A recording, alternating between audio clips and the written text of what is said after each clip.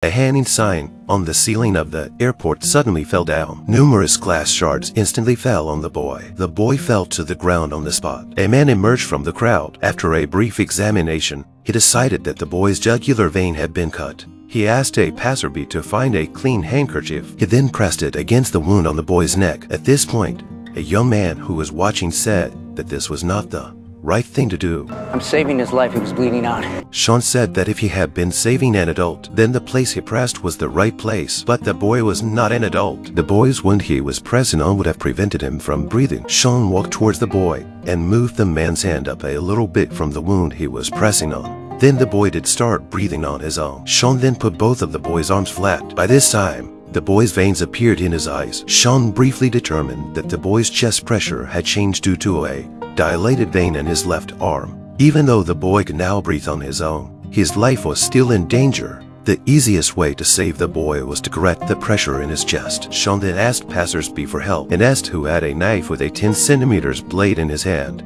He heard that the knife had been taken away by the staff during the security check. Shaun told the man to give the boy artificial respiration. He then went to the security checkpoint to look for the knife. Of course, his demand for a knife was not met. Security said he would report it and give him an application. But now the boy was in danger of something. So Shaun picks up the knife and runs off in a strange position. He didn't get far before the security guards jumped him. Had the mother of the injured boy not come forward to defend him, Shaun would have been taken away by security for investigation. Shaun assembled a strong drink and a catheter and a sharp knife and began to prepare for the operation. He first placed several items on the boy's belly. Then he poured the spirit on top of the boy's stomach to sterilize it. Then he put on gloves and disinfected them in the same way. 3/10 of the catheter was cut with a small knife.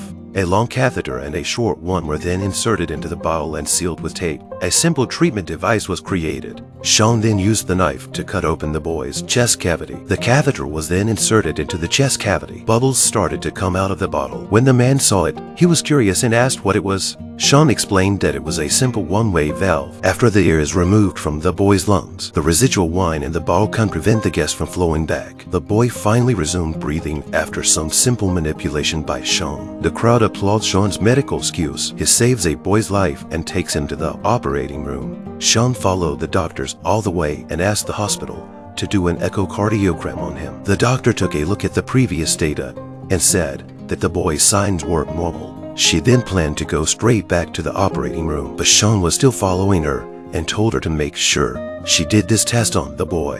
Dr. Brown turned around and warned Shaun that he would be thrown out if he made any more noise. She turns around and runs to the operating room, and Shaun hesitates for a second to go into the operating room. Not surprisingly, he was asked to leave the hospital. Shaun was stopped by the doorman as soon as he tried to enter through the revolving door. Dr. Melendez, who was in surgery, noticed that something was wrong. The boy's blood pressure was slowly dropping. They couldn't find a reason why it was happening. Dr. Melendez asks why Dr. Brown just said he wanted to do an echocardiogram. Dr. Brown repeated Shaun's words and emphasized that Shaun did not say why the test was done. The two men had to come out and ask Shaun why he was doing the test. Shaun said that the boy might have a pericardial effusion. This would prevent the heart from working properly. Dr. Melendez called the surgery to confirm that the test results did not reveal this problem. Shaun was the only one who was sure that the boy had a pericardial effusion. He quickly went over the boy's organogram in his head and tried to find the problem. Dr. Brown took Shaun into the operating room and asked him to see the results of the instruments behind the glass. Again?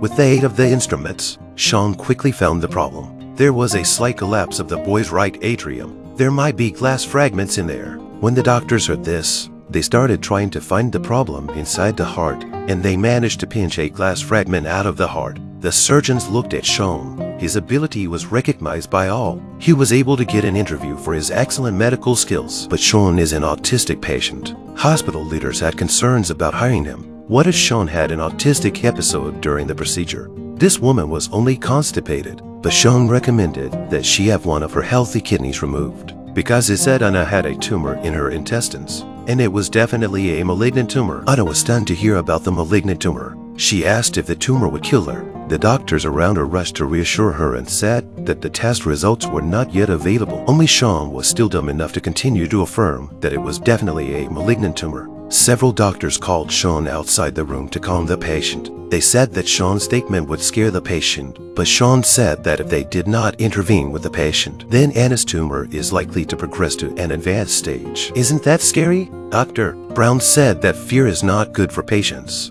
Anna's surgery is scheduled soon. They were going to take some samples and test them before making a decision. But when the doctors opened Anna's abdomen, they found a much larger tumor than the one they had examined. They couldn't even find the abdominal aorta. They couldn't stop the bleeding in this case, and the tumor couldn't be removed. After all, the patient would have died within minutes if the aorta had bled. Just when Dr. Melendez didn't know what to do, Shaun was passing by the operating room. Dr. Melendez told Shaun about Anna's condition. He asked Shaun to call for a biopsy and wait until they knew for sure if removing the tumor from Anna's body would affect the aorta. The test results came back quickly. The tumor was indeed on the edge of the artery. The situation was not conducive for them to continue Anna's surgery, so the doctors had to stop the operation. They regret to tell Anna that she has 3 months to live. But then Shaun started the most amazing operation.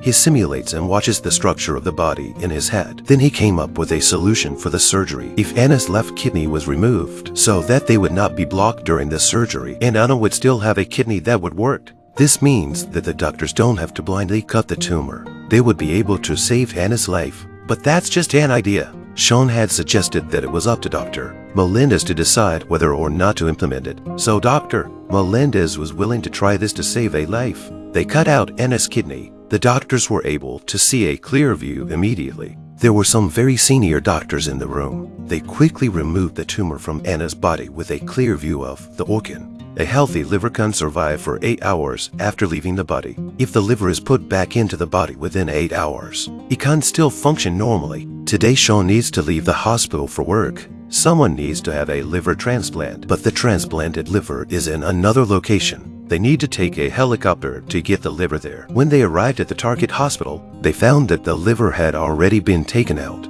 This is not in order. The doctor explained that the liver had already been scheduled for transplantation before that, but the recipient died before the transplant was performed. The incubator showed the last time the liver remained active. The actual time the liver can survive is subtracted from the time of surgery. Shaun and Dr. Brown determined that the liver didn't have long to live and immediately returned to the flight. But the pilot said the helicopter could not take off now because of the foggy weather. They had to switch to another vehicle to leave in order to get the liver back to the hospital as soon as possible. The two men got into a police car to go back, but on the way, they found that the temperature inside the incubator was rising. This will cause the liver to lose its activity quickly. To cool down the inside of the incubator, Dr. Brown put a lot of ice cream into the incubator and hoped it would lower the temperature. But the large ice cubes did not cool down quickly enough. The temperature of the incubator was still not guaranteed. The two men decided to put ice into the incubator and bury the liver directly with ice. At this point, the temperature inside the incubator really began to drop, but it didn't end there because the previous hospital did not completely replace the blood with a solution when they removed the liver. A lot of blood remained in the Fraunzine state and clotted. This would reduce the life expectancy of the liver. Shaun decided to operate on the liver on the road to save it. He rinsed the blood clots from the liver. The two of them worked together to clamp out the clots in the liver. Shaun then injected a solution into the liver vein that would keep it active. This is how he managed to save the liver. But as the two men struggled to get back to the hospital with the liver, Dr. Brown received a call that the transplant recipient had been drinking for 3 months and could not be operated on. The liver will be reserved for the next person who can do the transplant. The doctor from the hospital next door came to take the liver away. Dr. Brown was a little upset, but Shaun said it was a good day because they managed to save a life. Dr. Brown thought that at least the liver was not wasted.